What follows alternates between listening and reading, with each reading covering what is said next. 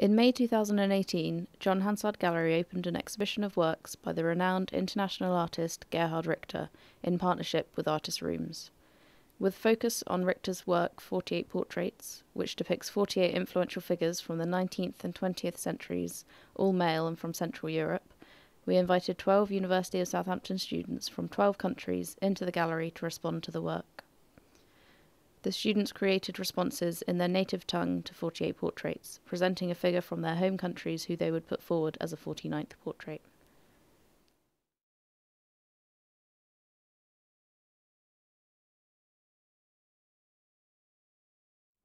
Mon nom est Jonah, j'étudie les mathématiques à l'Université de Southampton.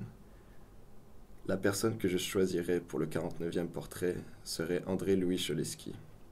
C'est un mathématicien et officier français qui est connu pour sa méthode de résolution d'équations linéaires, nommée d'après lui, qui est toujours très utilisée aujourd'hui.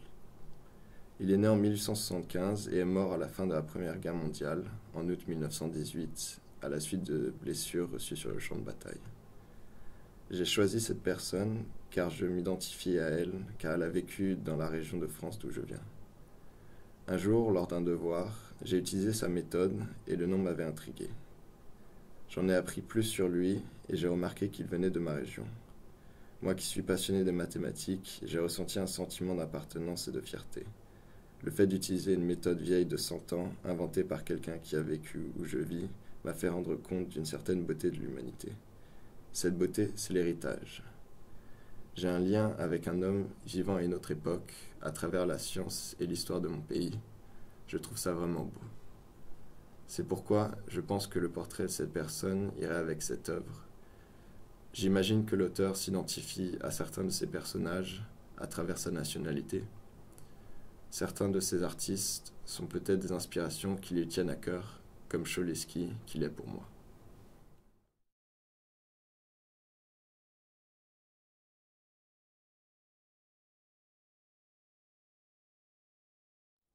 मेरा नाम कनक अग्रवाल है और मैं university Southampton की शिक्षक हूँ।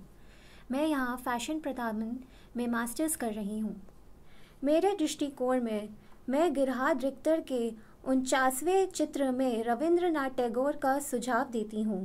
रविंद्रनाथ टैगोर का जन्म कोलकाता, भारत में हुआ था। वह बंगाल कवि थे, लघु कथा लेखक, गीत संगीतकार, नाटककार, निबंधक और चित्रकार थे जिन्होंने कविता रूपन और बांग्ला साहित्य में बोलचाल भाषा का उपयोग शुरू किया था। वह पश्चिम में भारतीय संस्कृति को शुरू करने में बहुत प्रभावशाली और इसके विपरीत और आमतौर पर 20वीं शताब्दी के भारत के उत्कृष्ट रचनात्मक कलाकार के रूप में जाने जाते थे। सन 1913 में वह साहित्य के लिए नोबेल पुरस्कार प्राप्त करने वाले पहले भारतीय बने और भारत के राष्ट्रगान के रचना भी की। इस प्रकार मैंने गिरहार्ड समहत के 49वें चित्र के रूप में उन्हें चुना।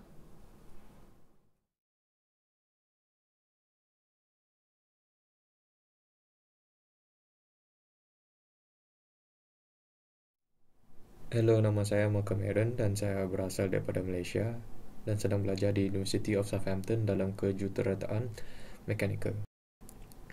Jikalau saya menganggapkan diri saya sebagai seorang perempuan, saya berasa walaupun adanya tema ini adalah identiti nasional, idea ini tidak sepatutnya terbatas untuk lelaki sahaja, tapi untuk identiti nasional sepatutnya tidak mengirakan jantina, bangsa, umur atau kaum-kaum. Saya ingin memilih Tun Dr. Mahathir Mohamad sebagai potret ke-49. Beliau merupakan Perdana Menteri Malaysia yang keempat dahulu dan sekarang yang ke-7. Beliau juga digelar sebagai bapa pemodenan untuk Malaysia. Kenapa saya memilih Tun Dr. Mahathir Mohamad adalah kerana jasa beliau untuk Malaysia pada zaman dahulu melalui strategi beliau untuk memperkenalkan Malaysia di mata dunia dan memucutkan evolusi pembentukan Malaysia ke masa depan. Kini walaupun berhak untuk berehat dan menikmati waktu bersara, beliau masih berjuang untuk hak rakyat Malaysia. Beliau kini merupakan pemimpin negara yang tertua di dunia.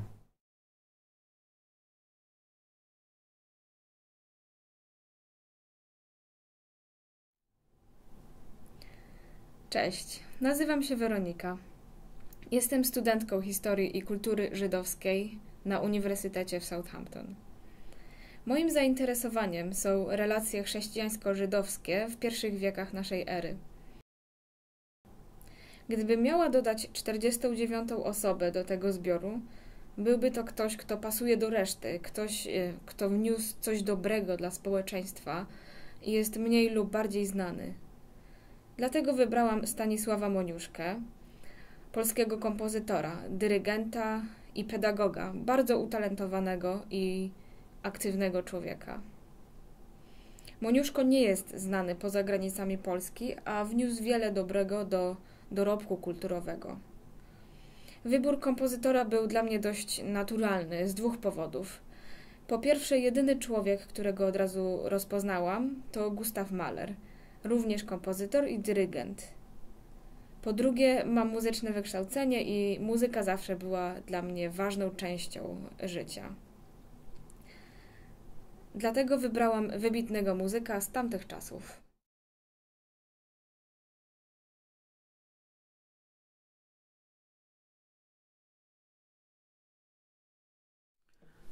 به نام خداوند مهربان. اسم من رامین صدیقی، متولد افغانستان، در کشور انگلستان مشغول تحصیلات عالی در دانشگاه ساوثهمپتون در رشته ریاضی هستم.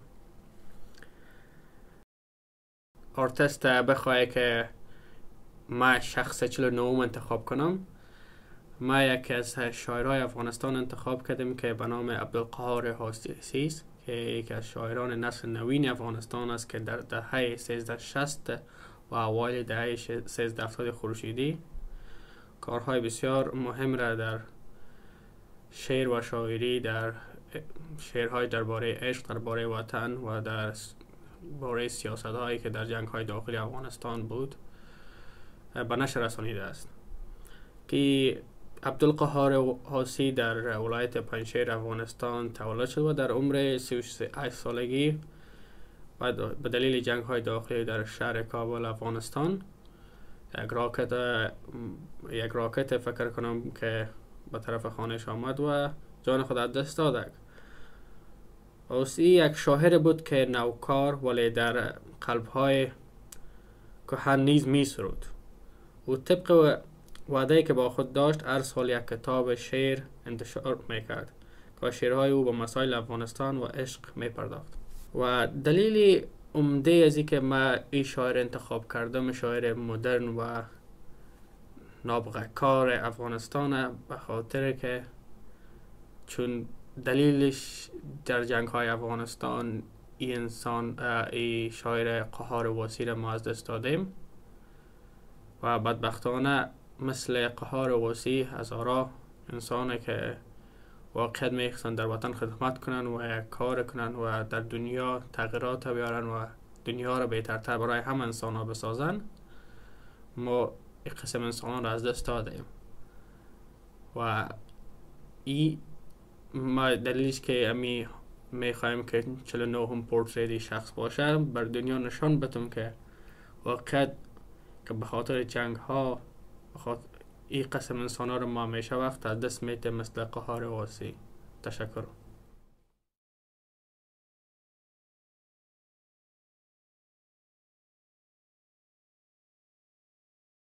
Herkese merhaba, ben Neslihan Özhan, memleketim Türkiye. Burada University of Southampton'da psikoloji üzerine yüksek lisans yapıyorum. İşte burada sizi Afife Cale ile tanıştırmak isterim. Kendisi Türk kadınının tiyatroda güçlü sesi. Tiyatroya aşık bir sanatçıdır kendisi. Kadınların sahnede rol almasının yasak olduğu bir dönemde yaşıyor.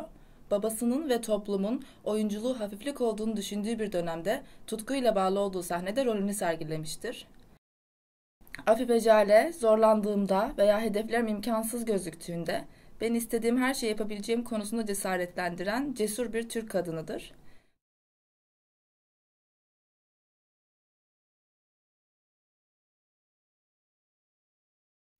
Ciao, mi chiamo Ranjit e studio matematica alla University of Southampton. Sento che manca qualcuno qui e se avessi la possibilità di aggiungere una 49esima persona, sceglierei Leonardo da Vinci. Perché questo è un personaggio che si è sviluppato in diversi modi, attraverso l'arte, la scultura, l'ingegneria, la scienza, eccetera. E Gerhard stesso ha utilizzato delle tecniche, come lo sfumato, che è stata sviluppata da Leonardo da Vinci, ad esempio nella Monna Lisa. Inoltre potrei dire che il maestro da Vinci è una delle menti più illustri del genere umano, soprattutto perché è stato un autodidatta e merita molto rispetto.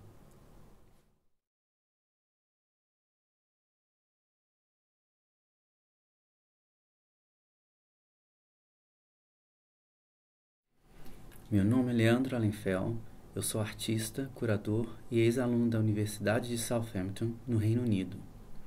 Apesar de também sentir a falta da representação do restante do mundo, descubro que o artista então nos fala sobre um sentimento nacionalista comum e presente na Alemanha, o problema paterno, ou seja, talvez a falta da figura paterna.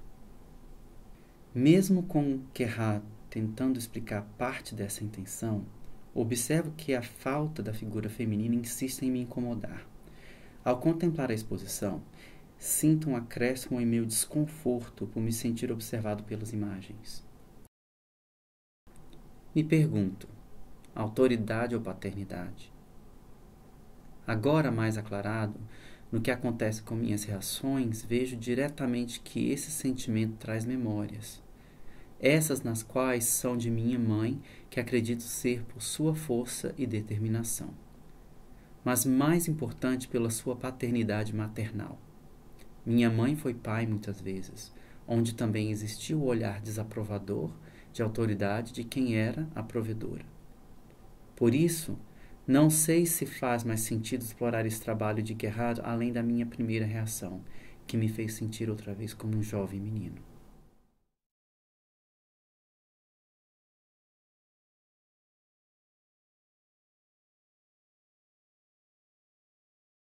مرحبا، أنا اسمي ريان طاهر. أنا تلميذة هون بجامعة ساوثهامبتون، عم بعمل ماسترز بعلم النفس العيادة. أنا من لبنان، واليوم بدي أعرفكن على جزء من تراثنا. فيروز مطربة لبنانية من مواليد 1953. فيروز عندها 98 ألبوم وأكثر من 800 غنية. بالشرق الأوسط بس فيروز باعها أكثر من 80 مليون ألبوم. بس فيروز أكتر بكتير من مطربة، من نجاح مطربة. فيروز هي صوت الوطن بالغربة لكل عربي ولكل لبناني بالذات. أكتر حدا بيعرف قيمة فيروز هو يلي سافر وحن لبلده. فيروز بصوتها بتاخدك على لبنان. كرمال هيك هي أكتر من مطربة، هي تراث لإلنا.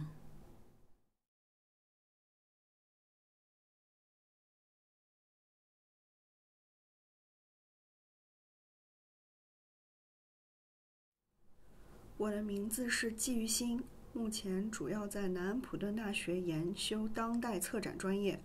我希望的第49幅肖像画描绘的是中国的首位女宇航员刘洋。刘洋，汉族，女，于1978年10月6日生于河南省郑州市，空军第7批女宇飞行员。2010年5月正式成为中国第2批航天员。2012年3月入选神舟9号任务飞行乘组。2012年6月16日搭乘神舟9号飞船执行空间任务，成为中国首位进入太空的女性宇航员。航天作为我国重要的科学研究目标之一，对于我国乃至全世界的人类文明的发展都有极为重要的推动作用。作为首位女宇航员，刘洋进入太空具有非常重要的意义。一方面，在太空中，不同性别的航天员对生活有不同的需求。由于女性宇航员的参与，我们可以了解女性在太空中生活、工作的心理、生理、航天医学方面的特征。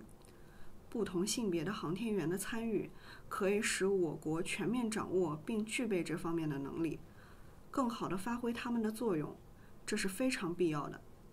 比如女性细致的特点，从国外经验看，在女航天员进入太空时确实发挥了独特的作用。除了从科学发展的角度分析女宇航员参与的重要性，作为第一位进入外太空的女性宇航员，刘洋的经历也证明了女儿当自强，在同样的困难之下没有性别之分，某种程度上也呼吁和倡导了女性在做出同样重要的贡献下，也应该获得相应的尊重和认可。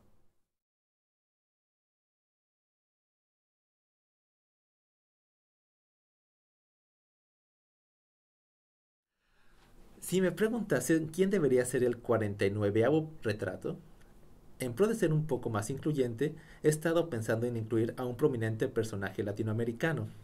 Entre ellos, he decidido sugerir a dos personas. Por un lado, al colombiano Gabriel García Márquez y por el otro, a la mexicana Frida Kahlo. Gabriel García Márquez es un famoso escritor colombiano, autor de 100 años de soledad y Premio Nobel de Literatura. Es particularmente famoso por haber desarrollado el estilo llamado realismo mágico, el cual se caracteriza por presentar situaciones inusuales o extrañas y hacerlas parecer como cotidianas. La segunda es Frida Kahlo. Ella es una pintora emblemática mexicana que se ha caracterizado por incluir elementos característicos de las culturas prehispánicas en su obra. Los he escogido por ser dos personajes que considero han logrado trascender a su tiempo y que han dejado un legado dicho de ser recordado. Él como un escritor y ella como una gran artista que nos presenta una belleza oculta y secreta contenida en las raíces mexicas.